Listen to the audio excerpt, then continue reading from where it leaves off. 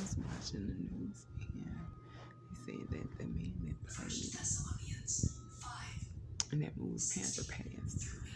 Um, I, I'm, I don't know the man, so I would not want to comment on his life. You know, I definitely feel their loss. You know, for me, when anybody enters into eternity, it's just, you know, for me, a very solemn thing. As a woman that believes that I'm a child of God, I'll say precious in the eyes of the Lord is the death of his saints. Um, the Bible says to be absent from the body is to be present with the Lord. So it's as somebody that's walking by faith and believing that we're Christians, then we have to believe that what the Bible says about death. But watching his friends celebrate his life has really been refreshing, you know, but I don't know the man. I think I saw the movie and I really didn't know what it was about. I didn't know what the point of it was. The only reason I went because it was at my favorite theater. I was in Atlanta and you can order drinks and food while you eat. I know I'm greedy. And um, but I had a good time, but it was the overall experience for me, you know, being able to mingle. It was almost like being at a club without being at a club with no pressure to actually get drunk, but you can actually have a drink. But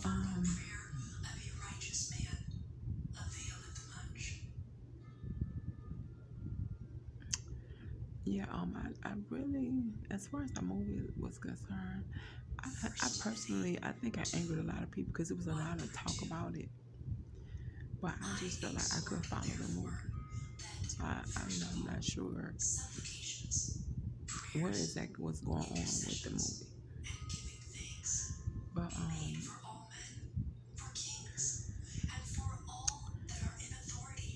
you know,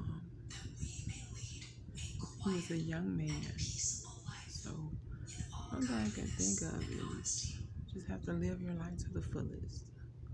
He appeared very fit.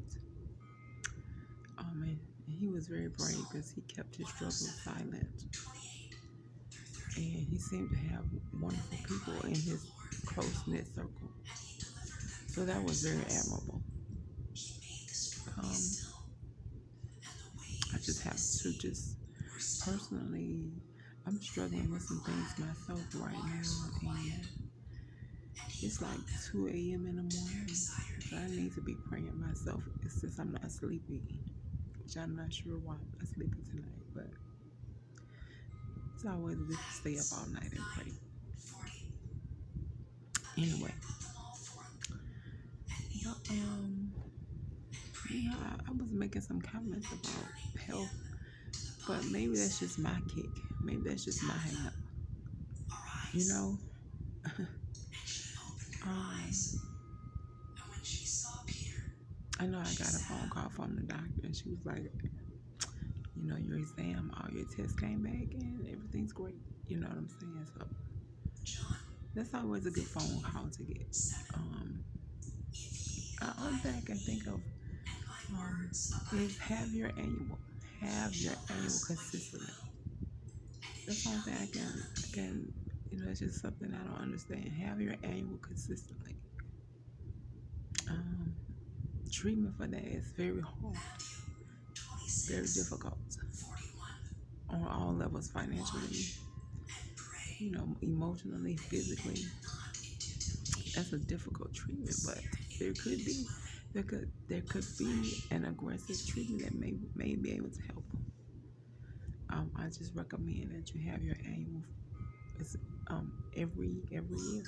That's all I can think of when you're dealing with something, you know, when you don't know. Just have your annual, you know.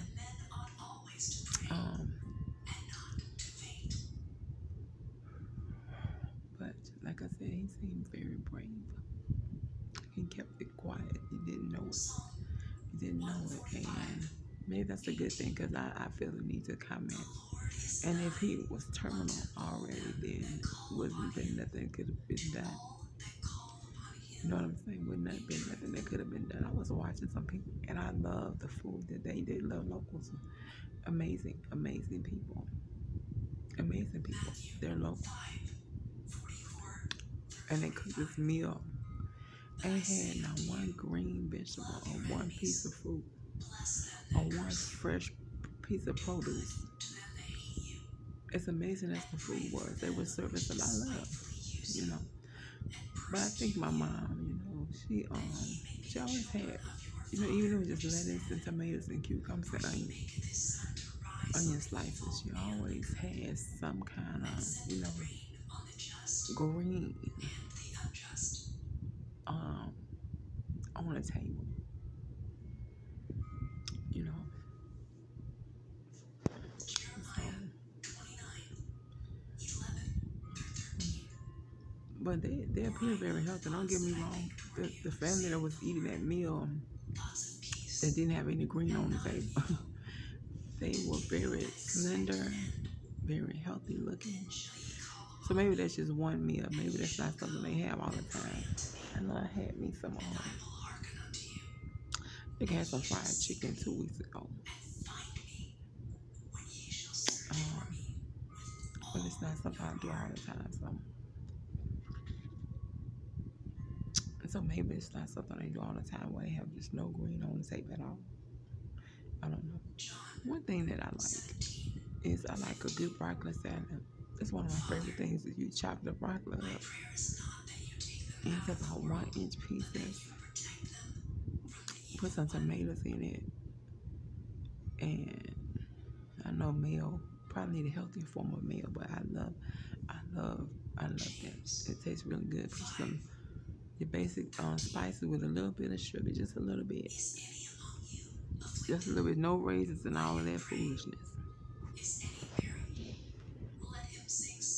And that's a very good green dish to have on your table.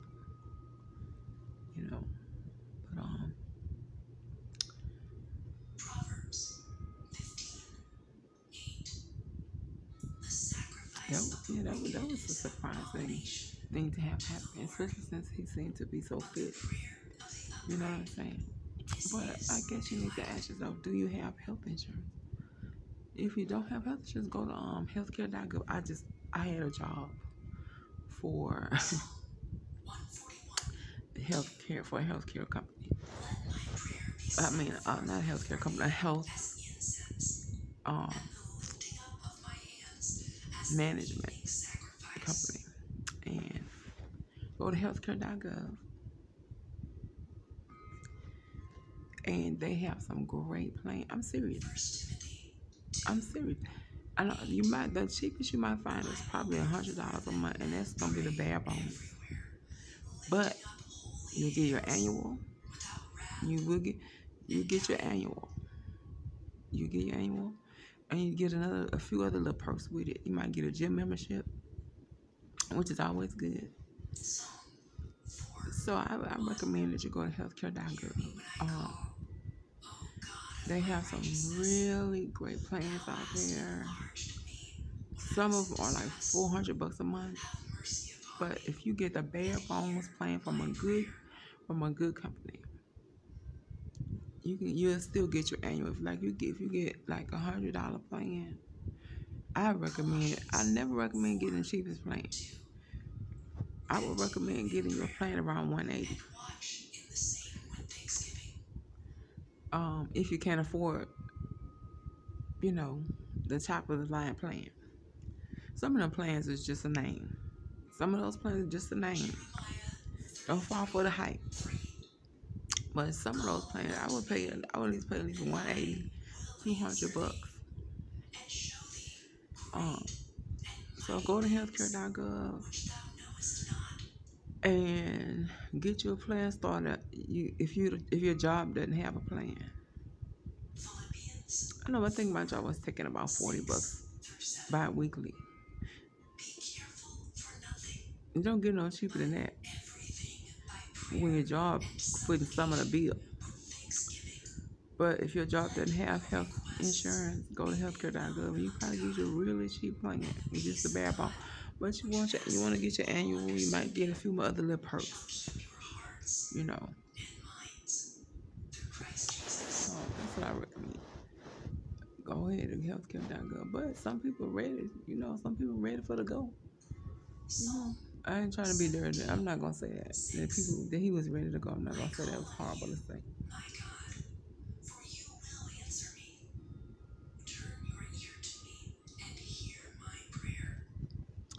But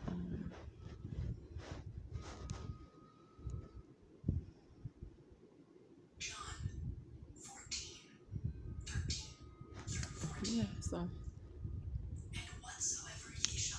just sitting there watching that, and I think it's wonderful how people celebrated his life and stuff. But,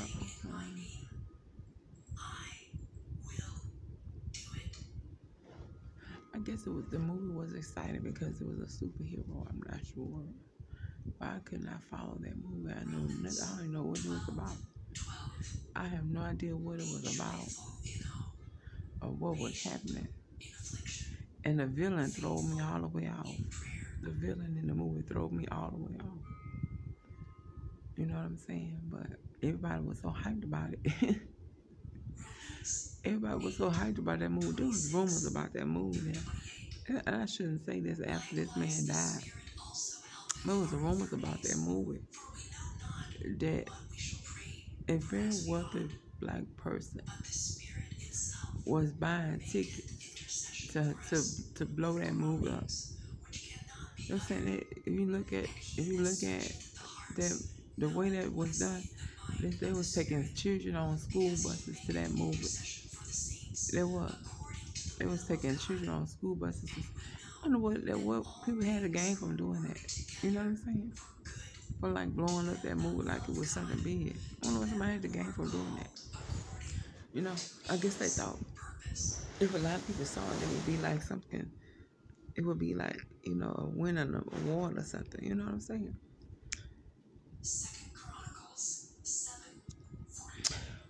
But I hope we get some real talent and something really amazing happen. I see people trying to do a little something. You know what I'm saying? But they got this movie. I think I just seen the ad for it. Even though it's been done before, even though it's very predictable, it's still a little refreshing. I forget the name of it though. But I ain't seen nothing that's worth a damn. I just see a bunch of people trying to get some money. But I ain't seen nothing out there worth a damn. If I see, I'm gonna tell you. If I see it's a movie worth a damn, I will tell you. Other than that, I see a bunch of people trying to get some money. I know that movie I was talking about. I don't want to say the name of nothing, but I was talking about a Christian movie. And I know they had did it. What's that? One Night with the King. I don't know who did that. I think I don't want to lie. I don't know who did that movie. But just because somebody got the money to do a movie don't mean it should be done. Just because they have the money and the means to do a movie don't mean it should be done. Boy, that was just so full of bullshit ass movie. That movie was so full of bullshit shit. First of all, she's very European looking. You know what I'm saying? She's very European looking.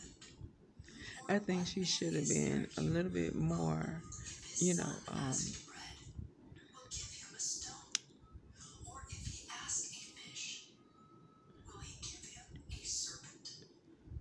I mean, she's just almost Americanized. That was crazy to me,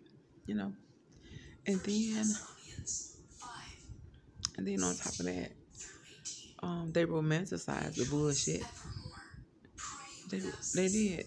I'm not trying to say it wasn't romantic, but I thought it wasn't romantic. He was very, he was a very high stature person. So he was very, Um, I just thought that the way that was done,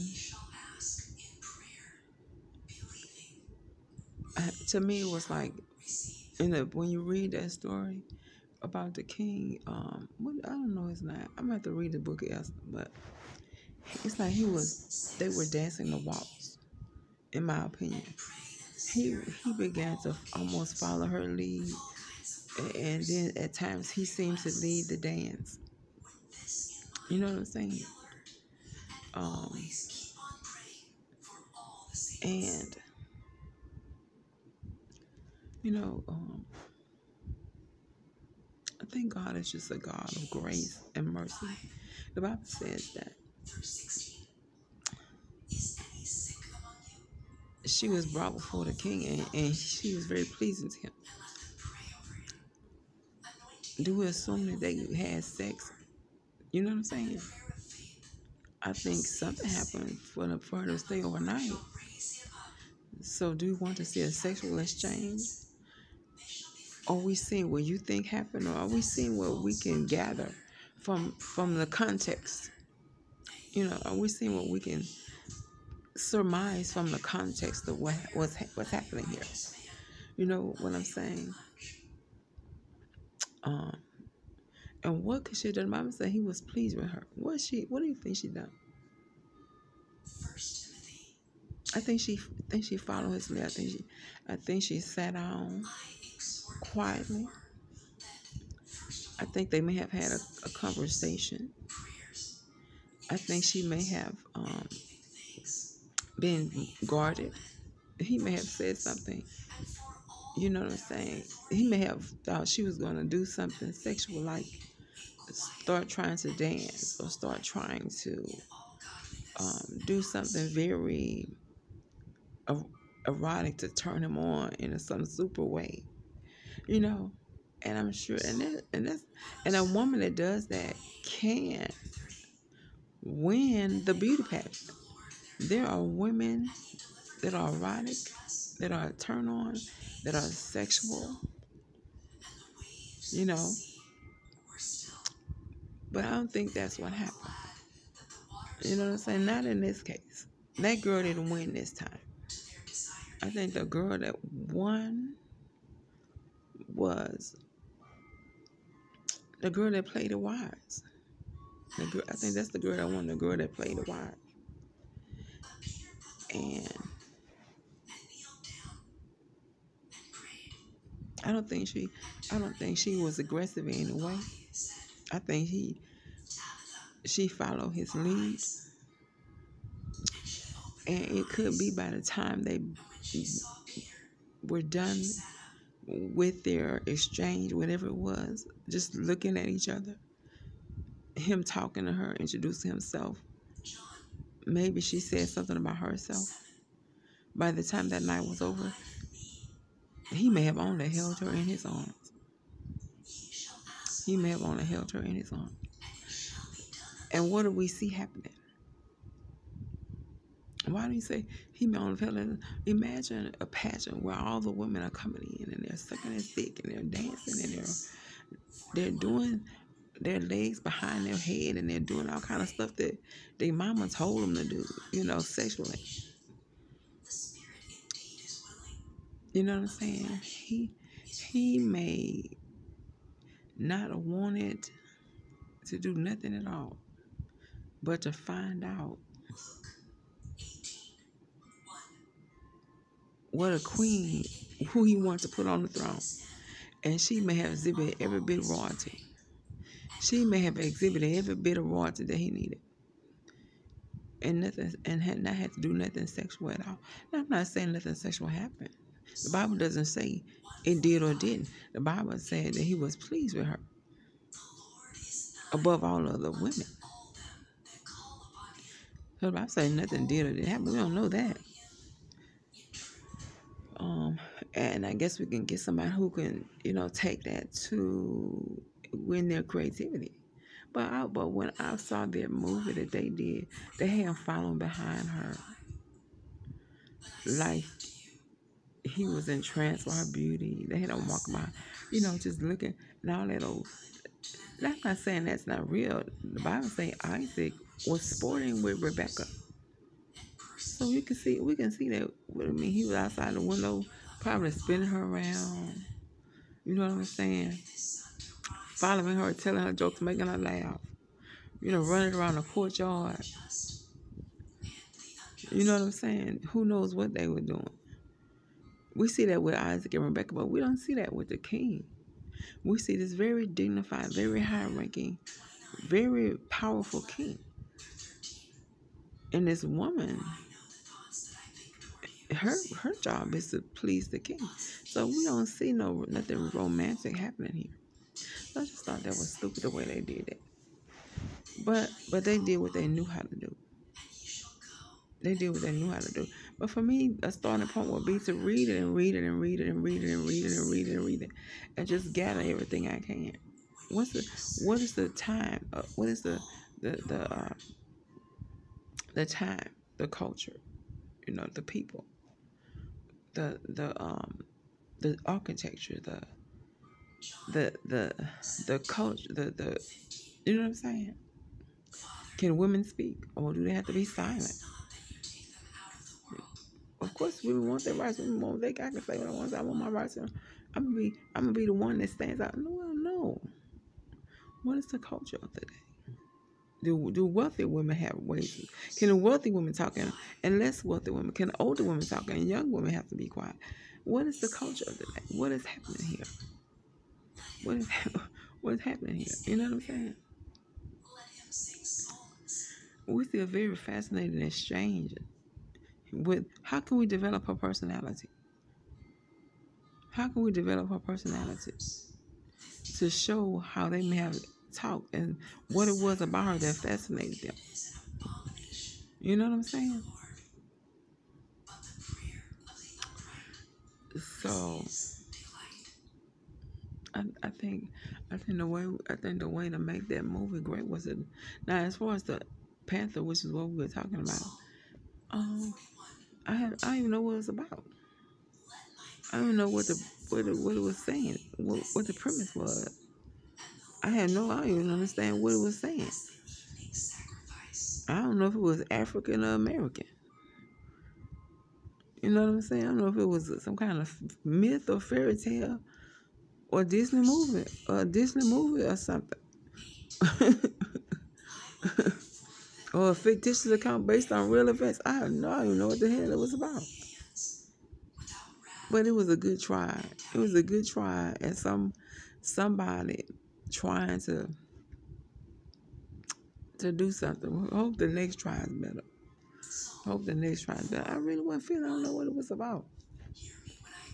I really couldn't follow it.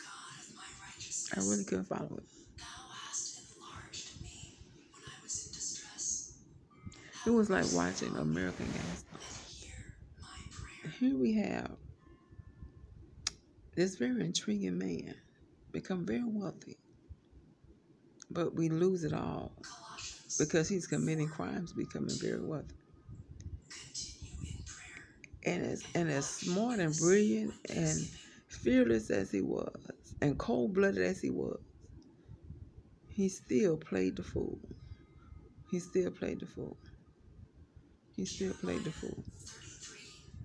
And that's why I wonder what the hell the movie was trying to say. Because I'm really not following it. I'm really not following the movie. But I heard a rumor that the movie was hyped up. That was a wealthy billionaire paying for tickets and sending them to schools, and they was busing kids from every school. I know every school we here went on a bus. I kid you not. Every school here took kids see that movie for real. Some of them twice. Some of them went twice. But I still don't know what the point of that was to be. I don't know what the point of that was. But anyway, forgive me. I don't want to make nobody look bad, especially at a solemn time like this when people are celebrating their life. I don't want to, say nothing evil about nobody.